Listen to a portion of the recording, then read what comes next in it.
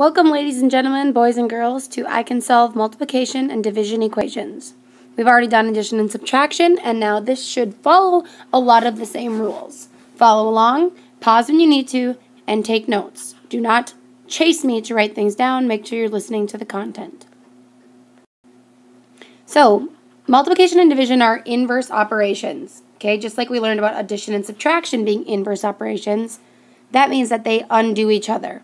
If I add something on, to take it away, I subtract it off.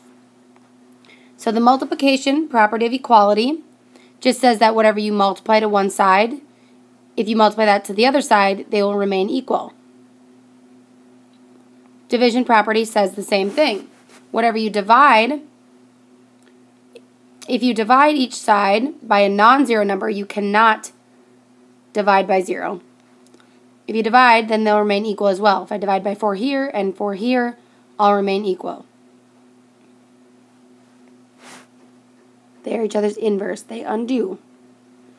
So to solve a multiplication equation, if I was asked to solve 150 times h is equal to 675, I want to find out what h is before I've multiplied by 150. So I'm going to start by rewriting my problem first. So 150 times h is equal to 675. I'll have my train tracks there. Since this is multiplication, I do the inverse, which is division, to undo that. And whatever I do to one side, I do to the other, property of equality. 150 divided by 150 is 1, so I end up with 1h. 675 divided by 150 is 4.5. So since I got h alone, I don't need that one there. I can just write it as h equals 4.5. You should always check your solution, and that means to plug it back in and make sure that they equal each other. So I know that 4 times 100 is 400. 4 times 50 is 200, so I'm at 600. Half of 150 is 75. So I'm at 675 equals 675. That means this is true. So try to do these and check your solutions. So I'm going to start with my train tracks. I like to say, what is happening to x to get to 72? It's being multiplied by 8. So I undo multiplication with division. So I divide by 8 because the goal is to get the variable alone. And 8 divided by 8 is 1, so I get 1x divided by 8. 72 divided by 8 is 9. I don't need that 1 there, so I can really just write this as x equals 9. We can check. 8 times 9 should be 72, and it is, so my solution works. Check again. Remember to pause and try them on your own when you can. So n is being multiplied by -4, so I divide by -4. -4 divided by -4 is 1. I'm left with 1n. 28 divided by -4.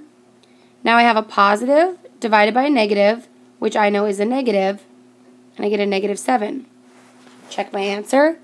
-4 times -7 should be 28.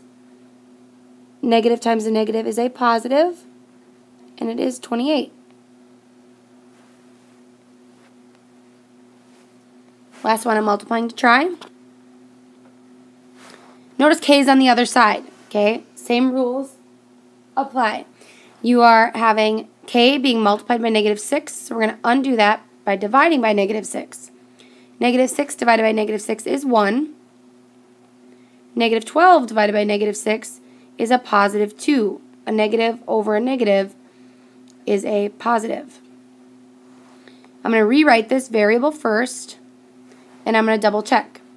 -12 is -6 times 2. Well, a negative and a positive is a negative, so it works.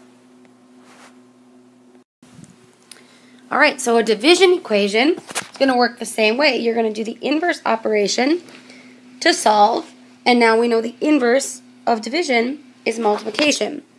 So I'm going to rewrite this. A over -3, remember that fraction bar is division, is equal to 7. I'm going to make my tracks. you can assume there's a 1 there, and so it's really multiplying by the reciprocal, undoing division. So I'm going to multiply by -3, because -3 over -3 is 1. I'm left with just a. I do the same thing on the other side. Positive times a negative is a negative. 7 times 3 is 21. So I have a -21 as an answer. Check my solution. -21 over -3 is 7. A negative over a negative is a positive. 21 divided by 3 is 7. So it's true. Give these a try. I like to rewrite them so I can see what I'm doing.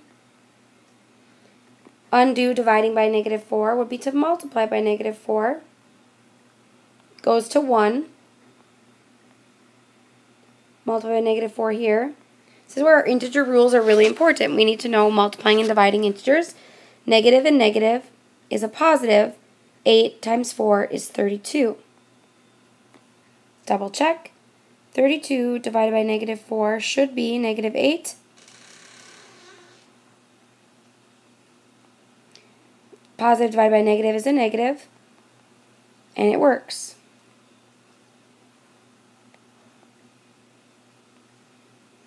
Make your tracks. Undoing dividing by 5 would be multiplying by 5. Because 5 over 5 is the same as 1, and that's what we want. We want one of the variables. Do the same thing on the other side. A negative times a positive is a negative 45. Check, of course. -45 over 5 should be a -9. Negative over positive is a negative. 5 goes into 45 9 times. Solution works. Make my tracks. Undoing dividing by -2. Multiply by -2. Because if I did this on top, I'd get -2b over -2. Cancel. I'm just left with b. Same thing over here. Negative times positive is a negative. Negative times a positive is a negative. 2 times 30 is 60. A lot of us might do 15 here.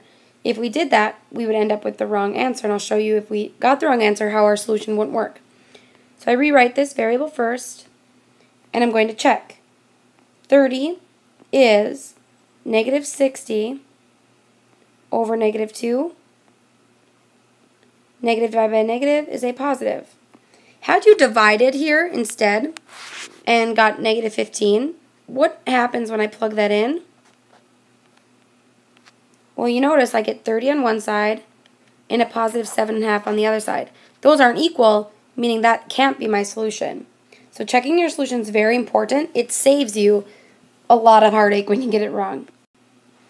Couple word problems and we're set to go. An adult lizard is about 5 times as long as a hatchling. If an adult lizard is 17 centimeters long, about how long is a hatchling? So, important information, we're looking at an adult lizard is about 5 times as long as a hatchling. The adult lizard is 11 centimeters long. How long is the hatchling? So things I know. I know the adult is 5 times as long as the hatchling. I also know that the adult is 11 centimeters. If I know 2 things about A, if these are both equal to A, then A is equal to each other. So 11 is 5 times as long as the hatchling. So I undo multiplication by dividing, and I get 2.2 equals H. So what that means is a hatchling is 2.2 centimeters long. H equals 2.2. One more. A recorded amount of precipitation is 1/10 the amount of snowfall. If Redfield, New York received 13 6/10 inches of precipitation in 1 week, how many inches of snow fell? So recorded amount of precipitation is 1/10 the amount of snowfall. So they received 13.6 of precipitation. So the precipitation was 13.6. How many inches of snow fell? So right now we know two things about precipitation. We know it fell this much, and we also know that the precipitation is 1/10 of snowfall. If we know two things about precipitation, we can set them equal to each other. We can undo. Notice this is a fraction. Well, then it means I'm multiplying, so I'd have to divide by 1/10. Hopefully remember that dividing by fractions is easy as pie. We're going to flip the second and multiply. You're going to multiply by the reciprocal because 10 over 10 times s is really just 1s. Whatever you do to one side, you have to do to the other. So we multiply by 10. I know that multiplying by 10 shifts me over one place, so I get 136.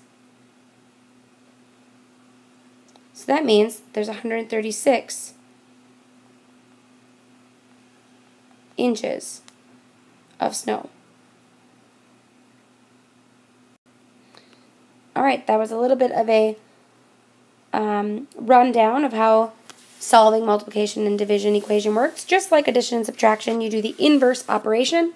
Make sure you work backwards and do your best. See you soon.